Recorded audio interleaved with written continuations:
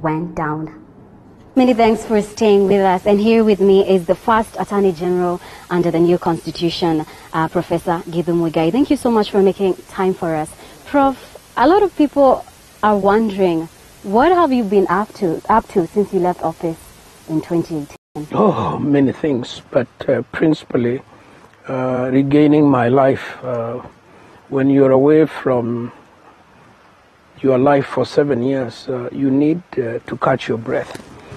So I'm back teaching, the great love of my life, which is teaching. I'm teaching back at my old law school. I'm doing arbitrations, local, international. I'm practicing law at my old firm. Obviously not 8 to 5 anymore, because I've run out of that sort of energy. And I'm writing my memoirs in two volumes. I'm writing my academic book, so it's a full life. Prof, it's been 2 years since you left your office as Attorney General, and a lot of people would like to know what's life been like, being on the other side or the outside, and also what's your perspective on the way the government is being run currently? Well, first I like being a civilian. I like not being blamed for everything that has gone wrong. When you are the Attorney General, everybody who is unhappy with anything going wrong within the entire legal sector blames it on you and blames every advice on you. So it's good to be a civilian and to rest. I think that our constitutional democracy is strong. I think it is functioning well. I think it has wear and tear problems like democracies all over the world. But I think that this constitution gave us a better government, gave us more vibrant institutions. I think devolution was a great idea. We probably ought never to have devolved to so many units, but it is definitely the right thing to do, to take power and money back to the people and away from the bureaucrats in Nairobi. So I have great confidence in the future of our country. What is the one thing you miss about being a public servant, being in the limelight, being in public, if you miss that life at all? I don't miss the limelight. I think the limelight is an illusion, but I miss the authority to do the right thing. You know, when I was in government, I would see things that were not functioning, and I would proactively get in there and fix them. Now I can't do that anymore. People in government doing the right thing? Oh, I'm sure they are. I'm sure they are. It's a difficult job. It's a very, very difficult job. I can tell you that for free. You know, you can imagine being a CS Treasury, and everybody is asking for money. And the collecting agencies are hampered by COVID, by all manner of things. It's a very difficult job, and I think we as citizens don't give the public servants the encouragement that they need. Let's talk matters constitution. You had mentioned earlier about the constitution. It's 10 years on. Where are we as a country, Prof? I think we have achieved much, but much remains to be done. We definitely have achieved much. Much remains to be done. I think we have stabilized the constitutional order, in my opinion. In the areas of personal freedoms, I think that our civil liberties regime is much better than it's ever been before. Am I then not concerned about, say, police misconduct? I am. I think we need to get the culture of the Constitution inculcated in the bureaucracy of government. I'd like to see, better handling of civilians, say by police, So that's some area we need to work on. But on the whole, I see a civic culture that is stronger. I like to read my newspapers, and they are robust, they are critical.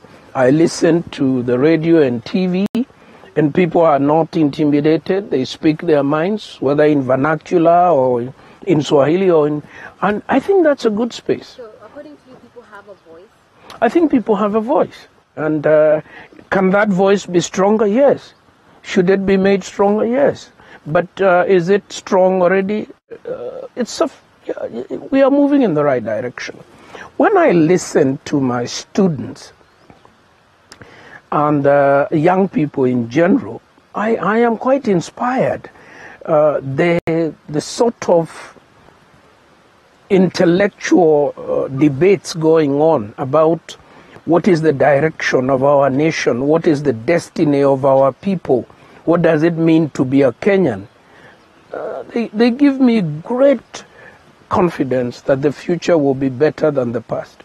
You are very much involved in the drafting and formation of the Constitution. Is this the Kenya you envisioned, thought it would be 10 years down the line? One of the things that I dreamt about, and I'm sure everybody involved in the process dreamed about, is that we would create, by the Constitution 2010, greater national unity, greater integration of our people. As you know, we come from a multiracial, multi-ethnic, multicultural, multi-religious society. And blending that is not something you do in 1 decade or in 2 decades or indeed 3. I think it's a work in progress. The Kenya we dream about is a work in progress. Am I happy with the progress? Yes, I am.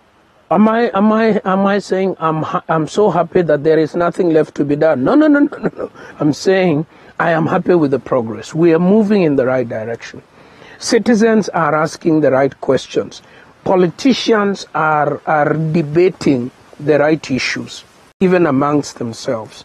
So I see a future in which I have confidence. What are some of the hindrances, or some of the things hindering the implementation of the 2010 document? Well, first, it's its own architecture. You see, this when you write a constitution, when you draw a constitution, you're like an architect who designs a building. You imagine it in your mind, and you imagine it how it will be built, and you imagine how it will be lived in. But after all that is done, you stand away from the building and you see the door shouldn't have been there, the windows shouldn't have been there. And that's what is happening now. When I stand outside the Constitution 2010, I see things we put that we shouldn't have put. I see things we didn't put that we should have put.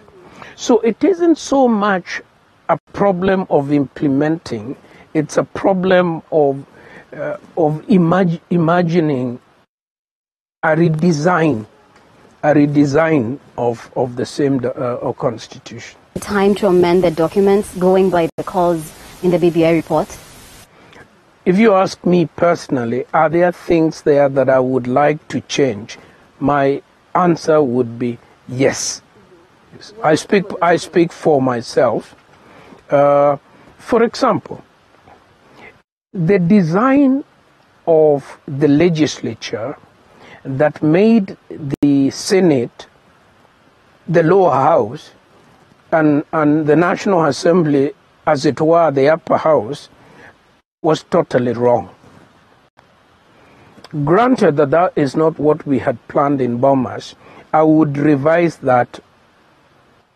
I would revise that and I would reverse that. Senate should be an upper chamber filtering legislation emanating from the lower chamber. That's one thing I would do.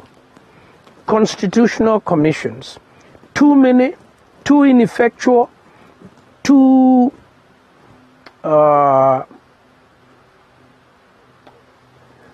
unfocused.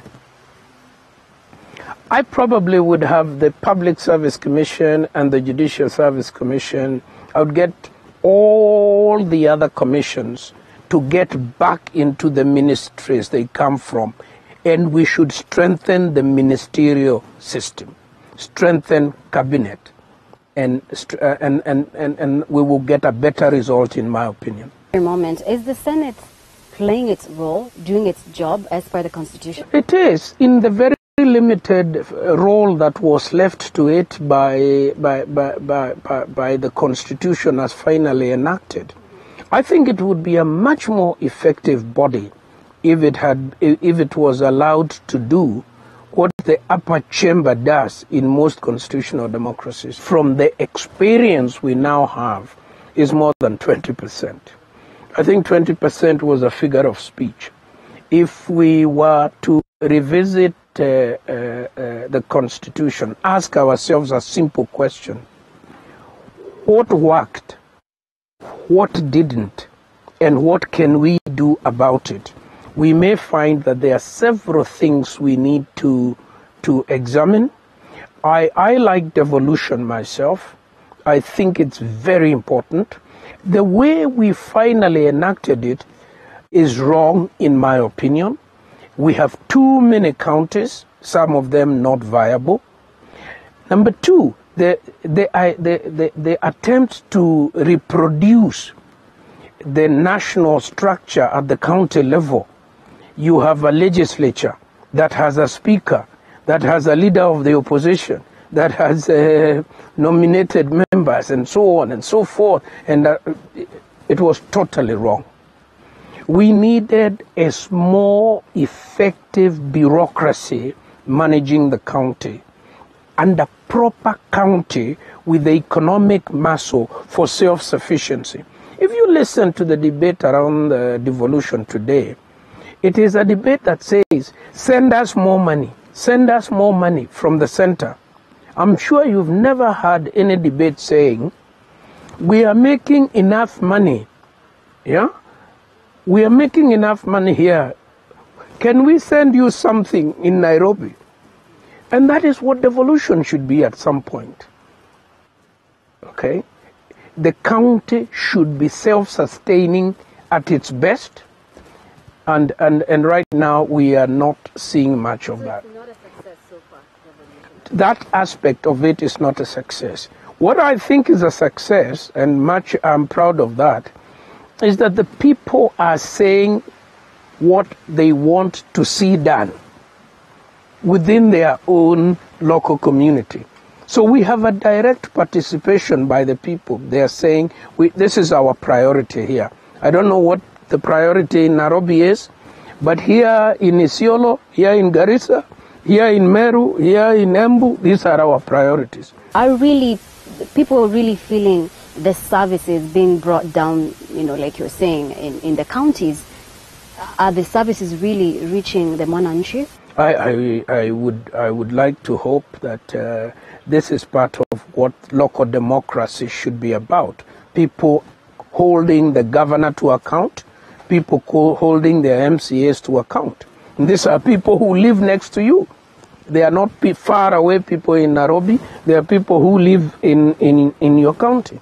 You should be asking them, okay, why don't we have a bridge over this particular river so that our children can go to school when a bridge costs less than 10 million shillings? It's a footbridge. Those are the questions that should be asked at the local level. And that's where we shall strengthen our democracy. I think Parliament is too large myself, if you ask me. I think we should reduce the number of seats. I think that the quality of democracy has not improved by us increasing the number of MPs. So that's another thing I would like us to rethink. And there are so many other things. Gender. What do we want to do about gender? All right? That debate has been on and off since we started, 2010. 10 years later, it's unresolved. When I was in government, I drafted 3 different bills. We were unsuccessful. So it's a question we need to put to bed sooner than later. The BBI reports, is it a good report? Is it a good document in your own view? I haven't gone through it with a toothbrush because I understood it to be an interim document. So I'm reserving my energies for the final document. But the broad themes that I saw are the same themes that I am concerned about, and most of the people I have talked to are concerned about. What is the biggest success under the 2010 Constitution, according to you? I think the Constitution 2010 achieved a number of things. The process of producing it created such an elevated civic responsibility among Kenyans that there isn't a part of Kenya today where people don't feel I have a right to contribute to the debate about the future of my country. You would be shocked at how many countries that is not the case. So here, the political consciousness and the consciousness about freedom and rights and participation in governance is very, very high. And I attribute it to the process that generated the Constitution 2010. The Constitution itself achieved a number of things, I thought. In many countries, there are issues that are off the table and they continue to destabilize politics from off the table. What I think this Constitution did was to go into our history and look at all our problems and put them on the table. The problem of ethnicity. We have several ethnic communities in Kenya. It was not hidden. It was placed on the table. The question of religion. The question of our diversities. The question of unequal development. A poor north versus a richer, not very richer, but a richer south. They were all put on the table.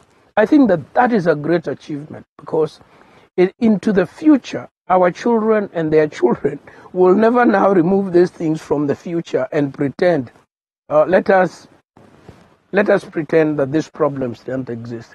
Speaking of sharing, Prof, before you go on, what's your view on the CRA proposed third generation revenue formula? Quite frankly, I have tried to understand where the logjam is, and I've had some difficulties. Because the truth is that you want resources to go to better the lives of people, not anything else, the lives of people. So numbers matter. You cannot send money where money is not required because there are no people to con. Number 2, we have a mechanism in this Constitution, a very special mechanism for topping up an equalization fund. So I have never understood why we cannot follow the proposal given by the Commission and then put our eyes on the problem of equalization where necessary. That's my view. Let's talk a bit about the relationship between the executive and the judiciary has not been so rosy. Keeping in mind that Chief Justice David Maraga's term is expected to end on January 2021 next year. Do you see the relationship between the two houses, branches changing anytime soon? Oh, I think I wouldn't call it. You see, the judiciary is functioning. As I've told you, I spend quite a bit of my time there. Before I came to this interview, I've just conducted a Zoom court proceeding that went very, very well. In that court there were more than 30 lawyers. I think there were more than 40 cases, and the speed at which matters were being resolved was very good. So the truth is that the judiciary is functional. I think we have a very good crop of judges. I think the succession in the judiciary will be very smooth. I don't worry so much that every so often there are territorial issues between the judiciary, the executive, the legislature. That's a given. So it's normal. It is a given. In all democracies, you will find that the executive says the judiciary is overreaching. The judiciary says the executive is not respecting the rule of law. Parliamentarians say, we